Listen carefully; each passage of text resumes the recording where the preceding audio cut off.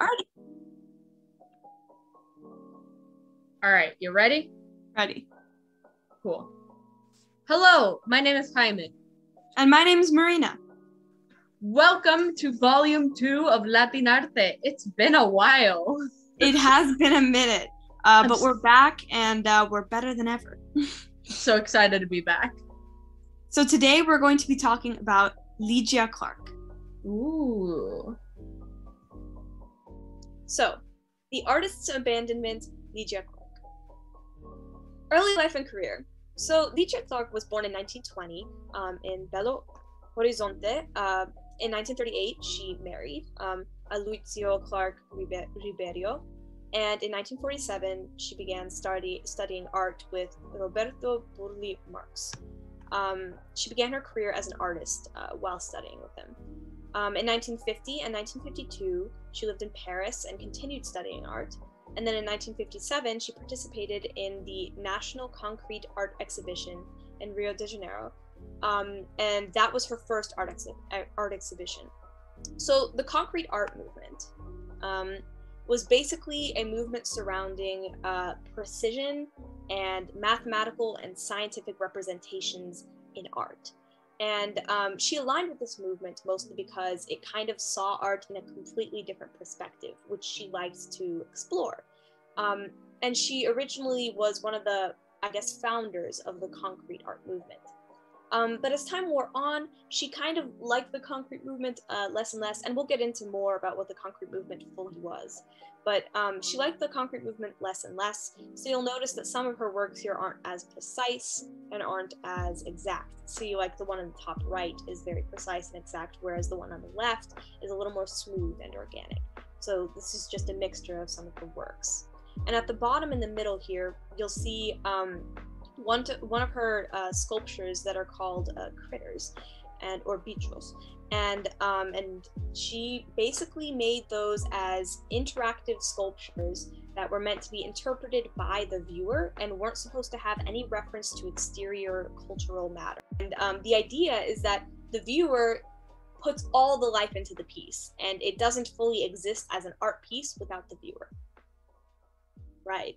Very interesting. So the concrete art movement, as I said before, surrounded precise representations of mathematics, science, and it also had a strong emphasis on art existing without reference to external context. So talking about like the hard truths of nature and like sight and human experience, but not referencing humanity, not referencing like a picture of an apple, or anything that really looks like anything. It's supposed to be precise and mathematical. So Lygia was one of the key figures in this movement, but eventually left the movement and founded the neo-concrete artistic movement. So the neo-concrete movement is, like the name says, a new concrete movement that did have a approach to having no external context involved in the pieces, but it almost completely ignored the mathematical and scientific aspect of the concrete movement, and it was a lot more organic. A lot of it had to do with human body, sense, and experience. It was a lot less European in nature because the concrete movement started in Europe, and this was a lot less concrete in nature, and it was more towards the Brazilian focus on life because she was Brazilian. And so it actually had some influence. It's like a precursor to the Tropicalia movement. So this is one of her sculptures, and this one's called The Inside is the Outside. And it's just an example of the different interactive aspects of the pieces. So to Paris. In 1964, there was a coup in Brazil. It was very similar to the famous 1976 coup in Argentina, and it was US military backed. Under the new dictatorship that resulted in that coup, there was an act that essentially, and major oversimplification of events, but essentially censored a lot of media, theater, art, and there was a lot of severe actions taken against the creators of the work. So it was kind of dangerous to be an artist back then, simply because art led to a lot of free thought, which is what they didn't want. So Ligia fled to Paris after this enactment and started teaching art at the Sorbonne, which is one of the biggest universities in Europe and the world. And as time wore on and she had more and more experience in the world, she started to see an aspect of art that she couldn't get behind. So she is very well known for being the artist who abandoned art. She publicly announced that she was abandoning art. Basically, what she meant by this is that she didn't want to be supporting the kind of capitalist and classist aspects of art that were very strong in high art society. And since she had gotten popular enough to be at that point, she kind of realized that that was such a strong aspect of it and decided to leave. So she is very commonly known for being the artist who abandoned art. Right. It's like a strong position to take on something that's, become your life for so long. Content warning. In this next section, we will be discussing abuse, self-harm, and political violence as it relates to the life of Ligia Clark. If you're sensitive to these topics, you might want to sit this one out. And we'll see you on the next episode of LatinArte. So one of the things that's very important in Ligia's life and career that wasn't presented in the presentation was the fact that she was abused when she was a child. Her father was abusive, and a lot of it had to do with her gender.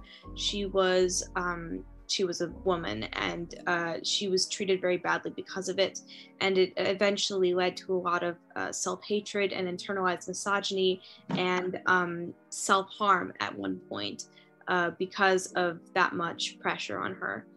And so you can kind of see that in her career, playing out. With that information, there's a lot more context provided to the evolution of her artistic career. Yeah, absolutely.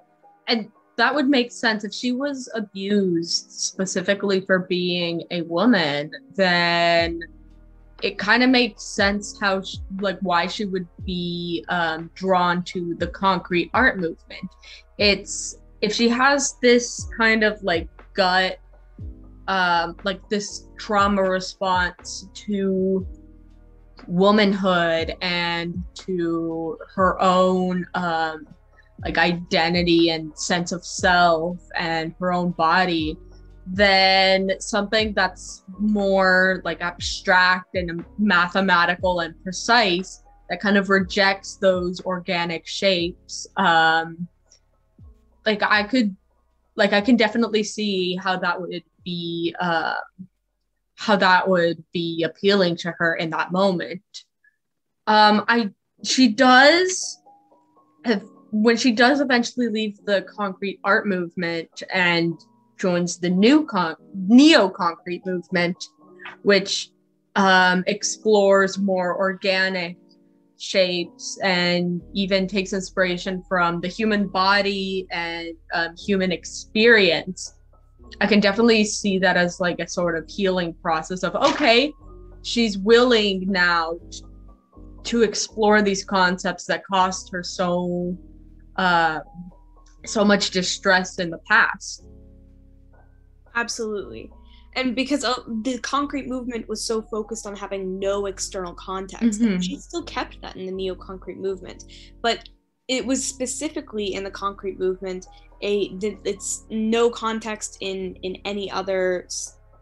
There was no humanity in it. It was math, science, and the truths of nature, I guess, but not in any human sense. And she actually has quite a strong focus on the human experience in all of her future art, past the concrete movement. So yeah, absolutely. I do want to bring up the coup that forced her to flee to Paris. Because if my memory serves correctly, and then the time period of that coup is just right around the same time as the rest of Operation Condor, which, if you don't know, or if anyone in the audience doesn't know, was basically a series of CIA-backed coups and like taking down like the left-wing governments that were starting to be elected in Latin America, especially in South America, not so much in Mexico, more in South America, as a part of the Cold War. Like the CIA-backed coups were kind of that US effort to kind of make sure that communism doesn't spread.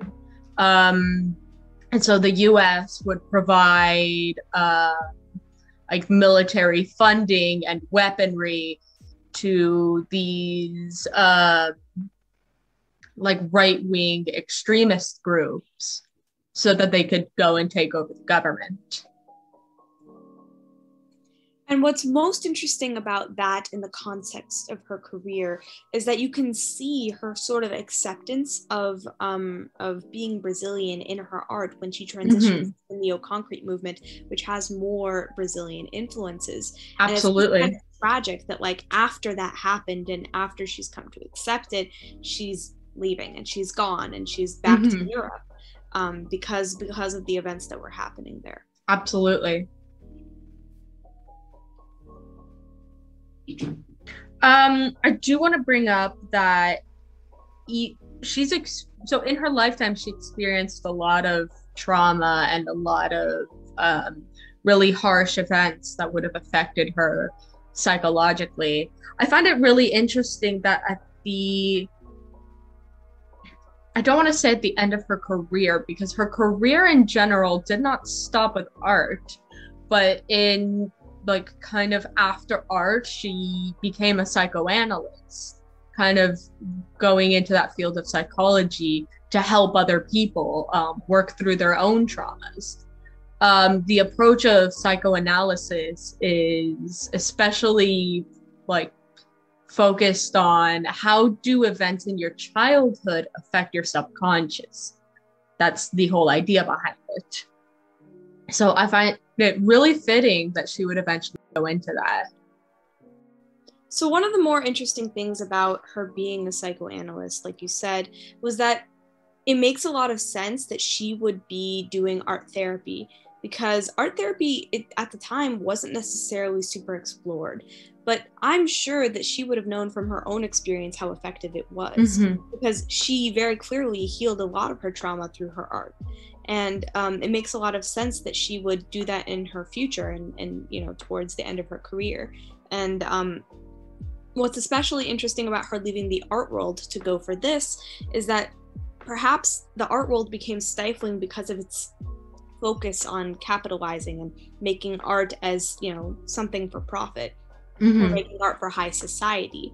And she was there because it was healing and it was an experience.